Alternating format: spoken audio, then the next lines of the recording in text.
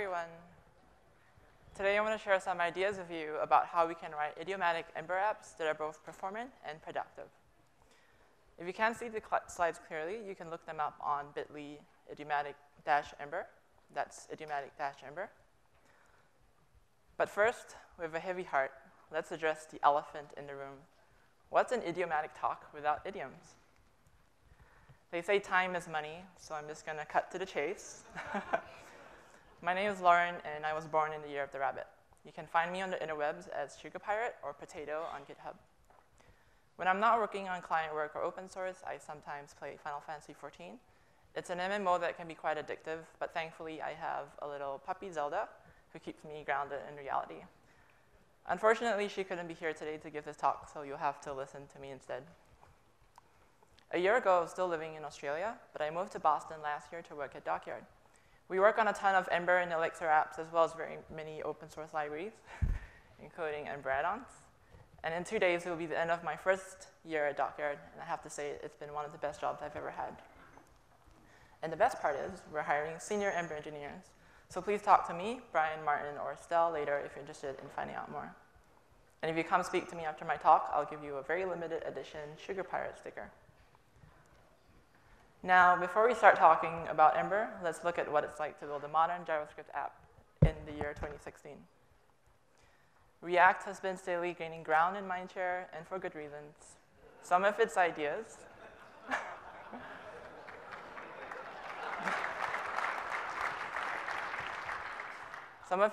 have even made their way into Ember and other frameworks.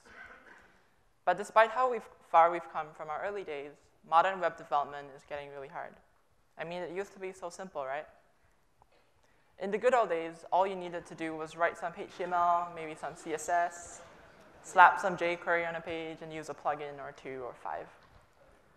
But these days, we spend so much time configuring things, and we spend valuable time writing glue code and configuration instead of working on what matters to our applications.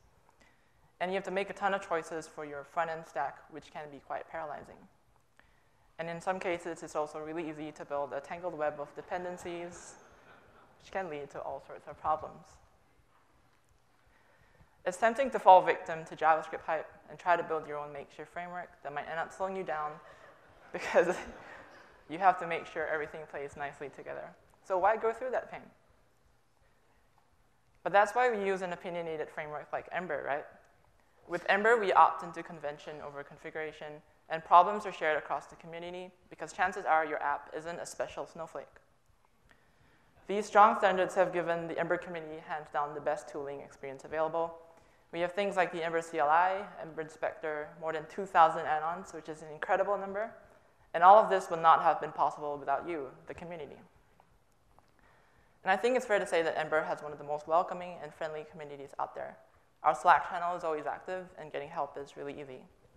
There are a few people in there that don't seem to sleep, so if you have a question, there is almost always someone available to help you out. Now, because Ember is so opinionated, it also means there is an Ember way of doing things. Instead of rebuilding the wheel and inventing your own abstractions, we leverage the community's experience in building web applications. Now, with Ember 2.0 being released last year in August, quite a few things have changed since then, and those changes are the main motivation for my talk. For example, there has been a lot of discussion around data down, actions up. This is a pattern for one-way data flow that we've adapted, and it's meant to make your apps easier to reason about and maintain. And I'm going to cover this in more detail later. We've also established conventions that singles and states should live in a service instead of a controller. Services are excellent for handling the long-lived state of things such as shopping carts, activity feeds, and notification messages. Now, actions have been getting a little confusing in Ember lately. With the future introduction of Glimmer components, these action calls will be subtly different, although they may appear to be the same right now. And we also know that controllers are going away sometime in the future. I'll talk a little bit more about what that really means and share some techniques you can use to ease the transition to a routable component. So in a nutshell, things have changed, and dealing with changes can be hard. These changes can be difficult to deal with because things that used to be best practices may no longer be true, and there is a general lack of updated information about the proper way of doing things. But going forward, we can expect to see Ember become more closely aligned with JavaScript, and for things to become more explicit and less magical. ES 2017 features and beyond are going to play a pivotal role in Ember's future.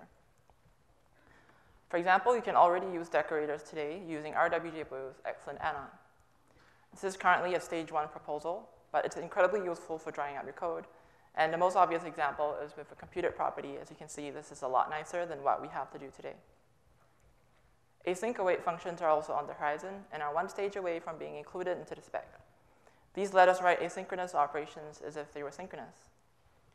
Now, if you've ever been trolled by promises or async programming like I have all the time, for example, in RWJ Blue's RFC for making tests great again, it describes how we might make use of async await to clean up our tests, and as a result, our tests will be a lot easier to read and follow.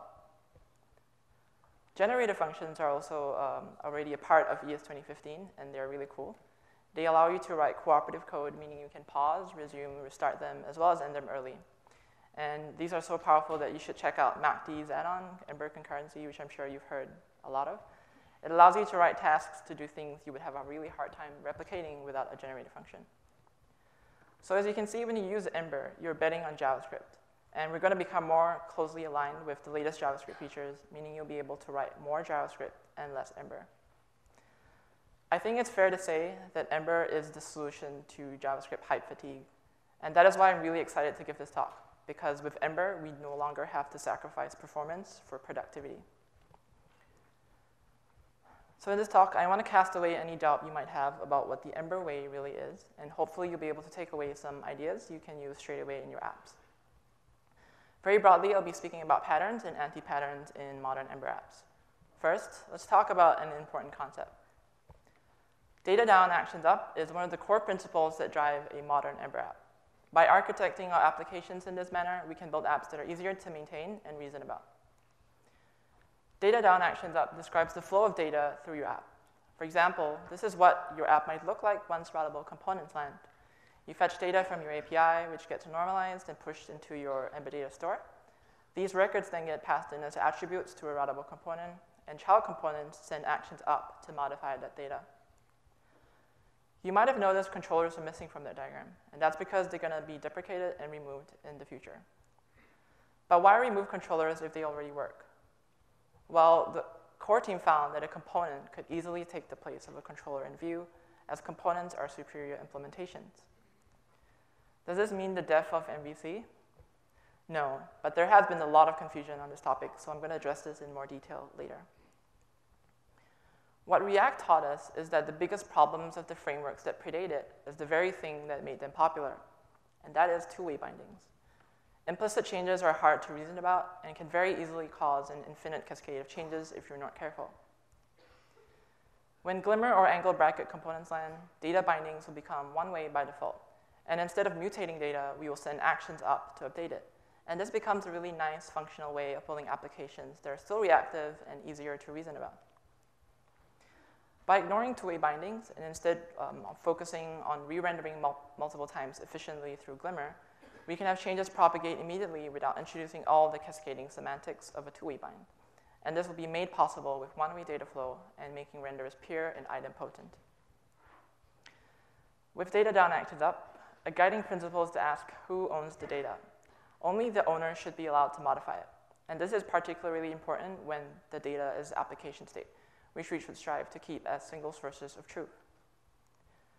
For example, here's a diagram of what a simple Ember app might look like on a given route. Let's say that component A is only allowed to show one child component at a time. And perhaps after doing some configuration in a child component, we need to programmatically show the next one. Now, where would the best place be to do that? If we follow the data down, actions up principle, we need to ask ourselves who owns the data. And in this case, which configuration component to render is the concern of component A, as it owns the shared state of all of its children. So in order to mutate the current step property, we need to send an action up to component A. What we must avoid doing is mutating the current step in the child component. It's a subtle difference, but it means an app that is easier to reason about and maintain. And you won't need to spend hours figuring out who's changing what, because you know there's only one place it's being changed. But the action is changing the property anyway, so why not just do it directly? Well, when you change the state that somebody else owns, you're stealing. And effectively, it means that the owner no longer controls the data, and you've bypassed the owner's interface. However, in the future, luckily for us, these problems will go away. Glimmer components will be one-way by default.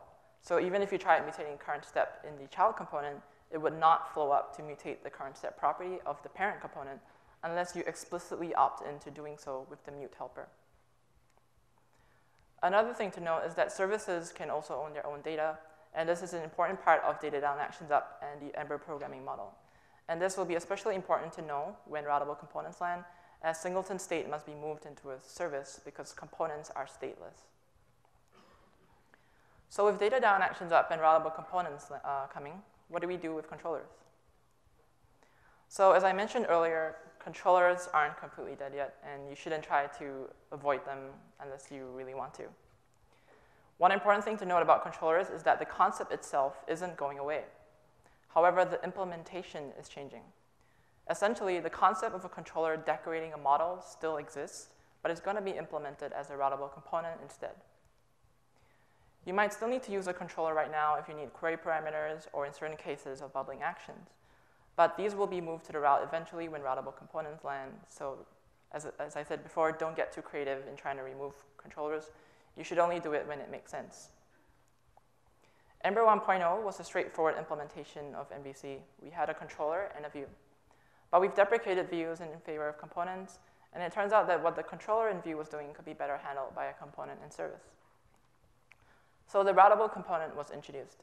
And the major difference you have to keep in mind is that a routable component is not a singleton like its controller counterpart. But conceptually, they should still do the same things, which is decorate a model.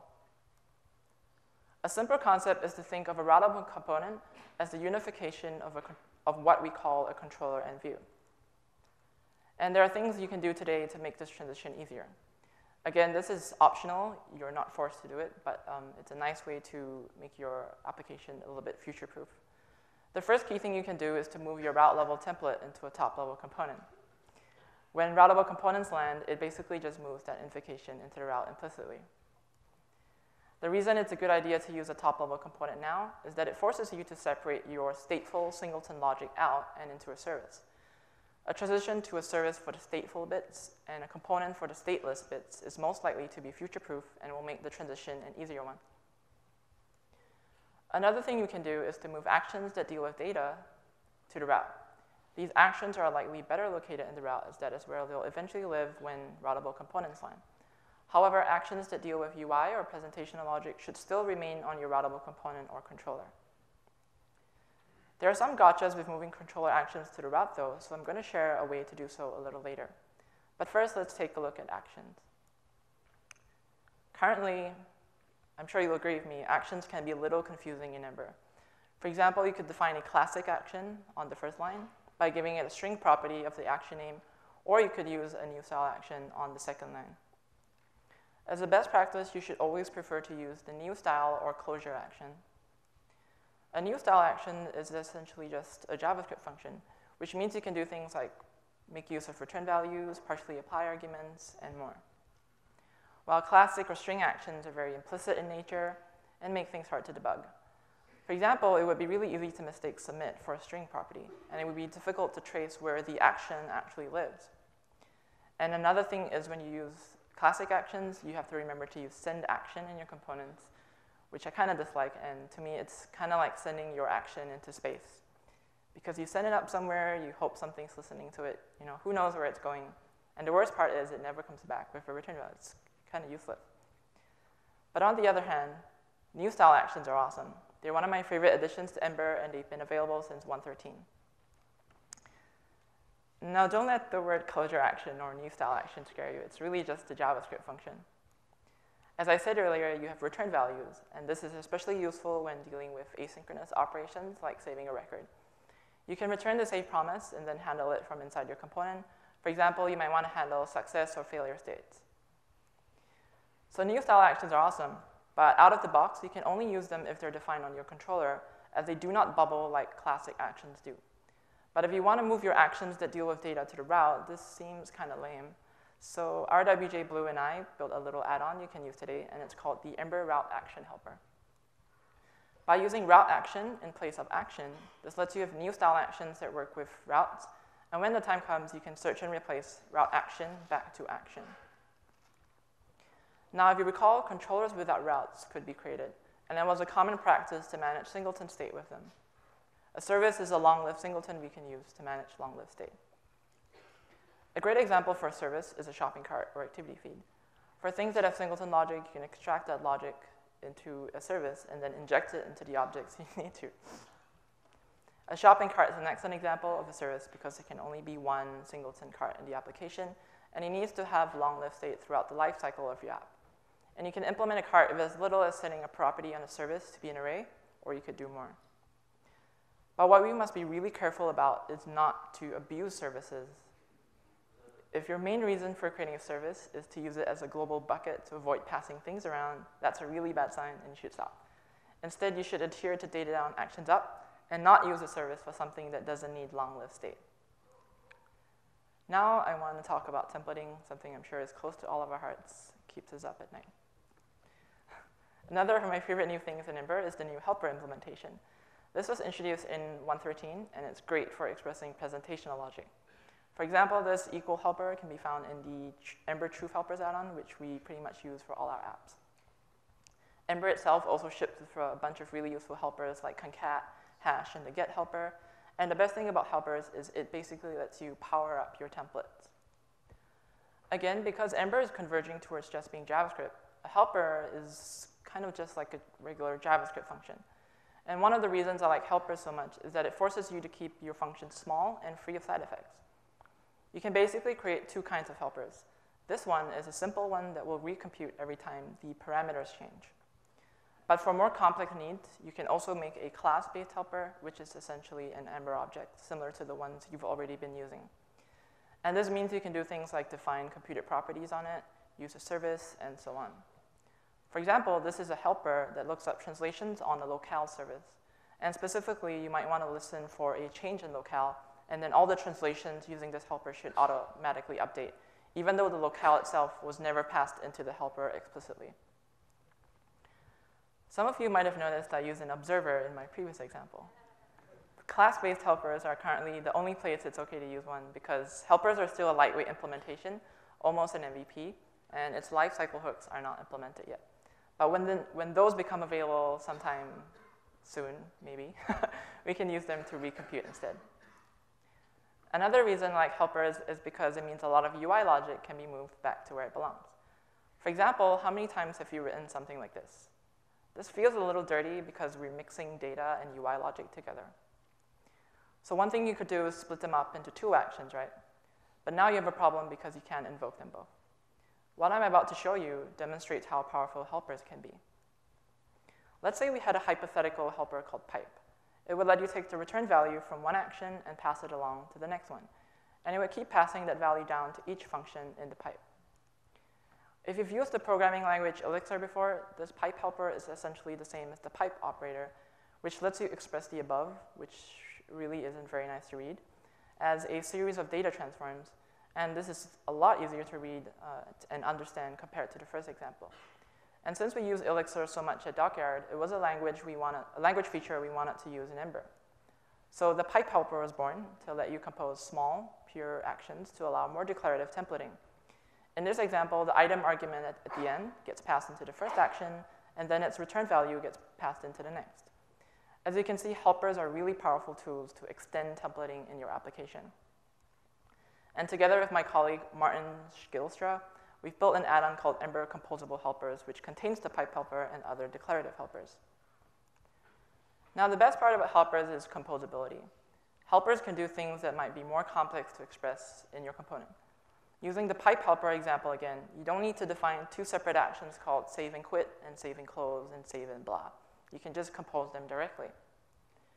That said, you should not get too ambitious with nesting helpers inside of each other. And when your template looks like this, you're better off using a computed property instead. It can be very easy to get carried away with using helpers. And how much logic you want to have in your templates depends on your comfort level and experience. So please use them with caution and exercise best judgment. But the point is, helpers are better suited for dealing with UI and presentational logic, which quite often is highly abstract and unrelated to the data in question, in contrast to computed properties, which are highly often coupled with data. But that brings us to our next question. When we do need to perform computation, what is the best way? Generally speaking, we have 3 ways of doing so. You could express it as a computer property, use a helper in the template, or use a component hook. Each approach has its pros and cons, so let's look at when we should prefer to use one over the other. Computer properties are one of the first things you learn about in Ember. They can be really powerful or really simple, and are a nice way of keeping some computation up to date. But these auto-updates can be a double-edged sword because observing changes are implicit, so when a computer property recomputes, you don't always know why it did. The best analogy for computer property is an Excel spreadsheet. It would be really painful to sum A1 and B1 by placing event listeners under cells and then getting their DOM values. A computer property lets you declaratively express that logic that changes automatically when the dependents change. And I would recommend using computer properties for expressing business logic. One of the best things about computer properties is that they can become reusable macros. And you can extract a computer property into a macro by creating a function that returns a computer property. You can then pass in any arbitrary keys or values into the macro, and then you can import it and use it like you would any other, like the ones that ship with Ember, like computed and, computed or, etc.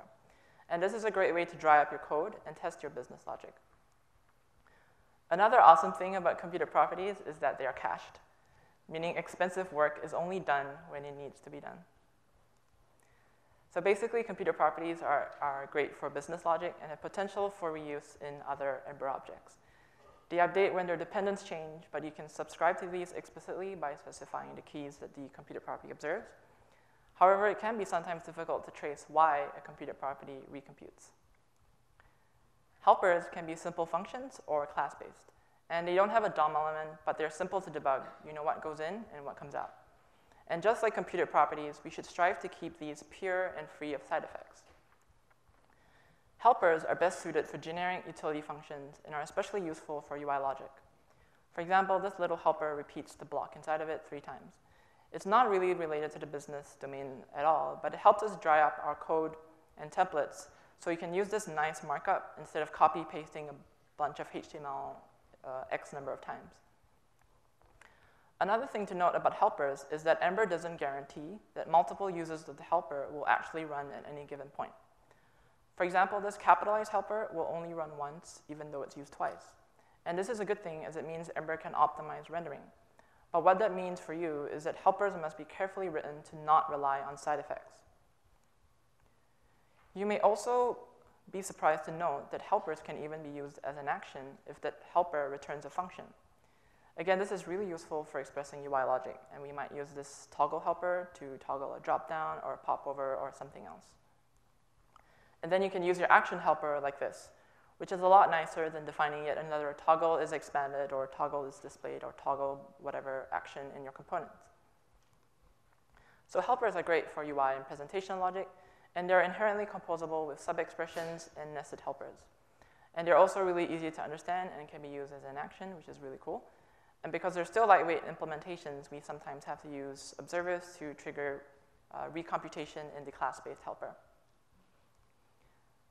Component hooks are also a nice explicit way of handling computation. For example, when properties change from the outside, we can handle it really easily. However, component hooks can be quite tricky to use, so you should prefer to use a computed property unless you know why you need to use a lifecycle hook. Lifecycle hooks are best used when you need a side effect, and they should be preferred over an observer. For example, you might have a component that wraps a chart library, which has some kind of render method. You can use a hook like the receive adders to update the chart whenever new data flows into the component. This is a simple diagram showing the order of hooks that fire when components render or re-render. And when using these hooks, it's really important to think about whether the changes in your hook are idempotent. In other words, your hook should work no matter how many times they're called in the initial or updating case, as you cannot easily control the order and timing of these hooks. For example, this might look fairly innocent, and you might want to toggle some property after a component has rendered. But because this hook has side effects, it will cause a re-render, which fires the did-render hook again, which re-renders, and so on until your browser explodes. So in a nutshell, lifecycle hooks are useful for replacing observers and for controlling side effects. However, they can also be potential foot guns, as you can easily cause an infinite loop or cause sync issues if your logic isn't idempotent. So please use them with caution. And finally, the age-old question, should I use an observer? This topic has been covered quite in detail already, but basically you almost never want to use an observer. There are low-level primitives used by Ember, so you don't have to. And as I mentioned earlier, the only place it's okay to use one right now is in a class-based helper because no lifecycle hooks are available to use yet. So please remember, every time you use an observer, Stefan Penner dies a little inside. So don't do it. And please watch his Wicked Good Ember talk on observers. It's really great. I want to close off the talk by briefly mentioning what we can learn from game renders and what the future might hold for the way we build web applications. Game renders are surprisingly similar to web applications. This diagram shows the rendering architecture for Doom 3, a popular first-person shooter. There is an idea of a front end and a back end, as well as an intermediate representation that sits between. The front end captures the state of the world and determines what contributes to the view. This is then expressed as an intermediate representation, which is then passed into the back end, where it goes through a hardware abstraction layer like DirectX or OpenGL, before reaching your graphics card and then your screen. Similarly, an Ember app captures the state of your application and determines what to render. Our templates go through HTML bars in Glimmer, then through DOM APIs, and this is then taken by your browser and rendered onto your screen. But if games and web applications are so similar, how come games that are so much more complex and graphically rich sometimes run faster than a web app? The answer is that games are heavily optimized to make use of your graphics card. And they use a bunch of tricks like occlusion culling to optimize rendering performance. I'm really excited to see the trailblazing work Chris Thoburn, or Runspired, is doing. You should follow him for updates.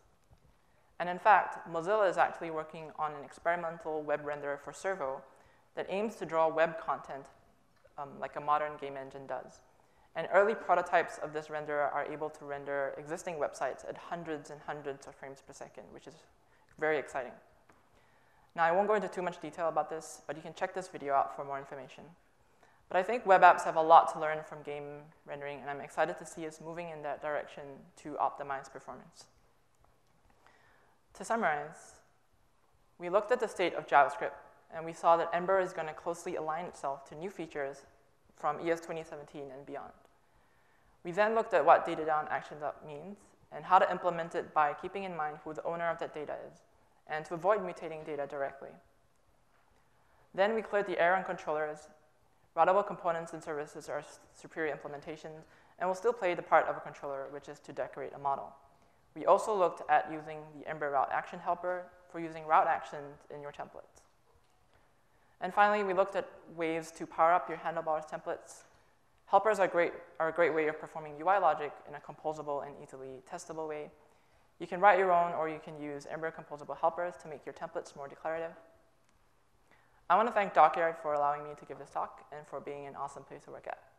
We're organizing the Wicked Good Ember conference this June, so please check out our website for more information. Once again, please get in touch if you have any questions. And remember to speak with me if you're interested in working at or with Dockyard, or if you have any questions about the talk. And I'll also give you a Sugar Pirate sticker too. Thank you all so much for listening.